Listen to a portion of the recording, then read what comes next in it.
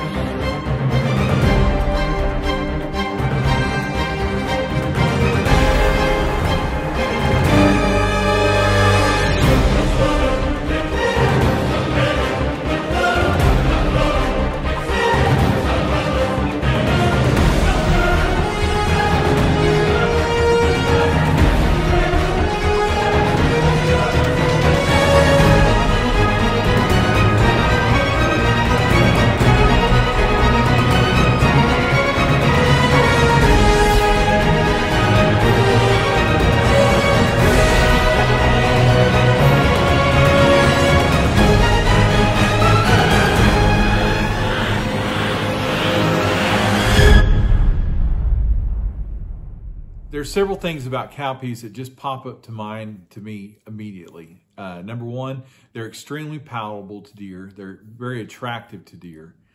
They grow very quickly.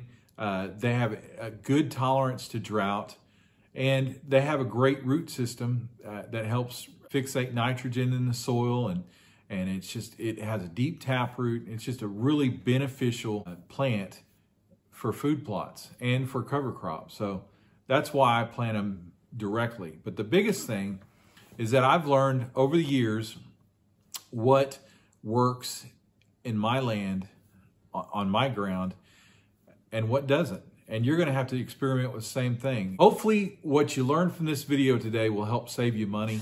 It definitely is a trial and error for me.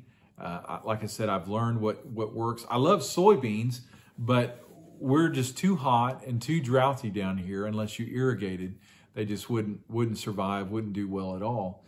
I've planted some other things like mung beans, and they do really well, but they can't stand up to the browse pressure. It's a much smaller plant.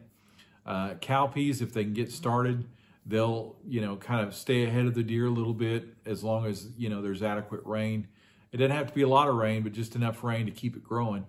And then there's another plant that's in the same family. It's kind of a super cowpea. It's lab, and I love that. It grows to me almost twice as much as the cowpeas. It'll vine and make just a huge amount of forage for my deer. But that's the biggest reason why I'm going to plant it. It just does well in our soil, and it's a good crop rotation for me. So like in the spring or summer, I'm getting ready to plant here in a couple of months when the soil temperatures get about 70 degrees.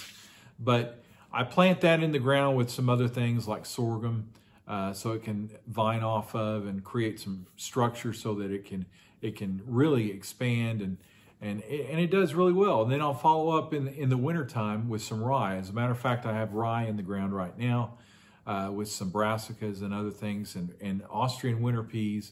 Now, where the Austrian winter peas are, I'm going to go ahead and put sorghum in there. But the one I really love is cowpeas. If I can find some lab this year, which is difficult with COVID and everything that's going on, it's difficult to find what you're looking for. And you're definitely going to pay for shipping. The lab is, I believe last time I checked, was around 40%, 38% protein. So it's incredible. Our two biggest bucks were actually killed in years when we had a great lab food plot going on. We had one buck that he grossed 192 inches. He netted 185. That's a big buck. Then another buck that I shot the year before, he netted 160. He made the Boone and Crockett record book for the 160 minimum, so he's not in the permanent book, but he was in that book that year. That's kind of where we're at. I'm excited about it. It gives those bucks great nutrition so that they can get ahead of the curve. Right now they're eating on Austrian winter peas in the back area, and so they've got plenty to browse on. Most of our bucks have already shed their antlers. Some have not. My wife's given me this antler here. I just found this last week. Boy, that's a great looking antler right there. He's in need right now for good protein. He's already dropped his shed. There was it's drying up now, but there was a little bit of blood on that shed. But he needs protein. Big, heavy deer. We passed him this year. He's going to be something else next year.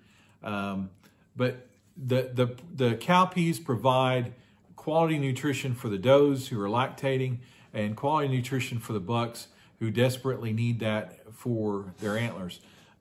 Some other things that we're going to be doing this year is we're going to be feeding some soybeans. Not a lot because they're pretty expensive this year, but I'm going to put out some soybeans every week and let the deer have something to eat. And anyway, we're excited about that, but I wanted to share that with you today. Cowpeas, check it out. There's a number of great resources to be able to look at. I'm going to put some links down in the description. You can look at some of the values of cowpeas. But it's one of my favorites. It grows well in this land down here. It's deer candy. They love it, but it's high in protein as well. Now, Lab, I'm going to try to get some Lab this year and mix it up with my cowpeas.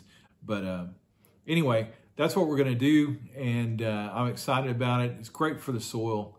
It's fun to watch that grow, but I'll give you an update on the next video. Thank you for watching the video today.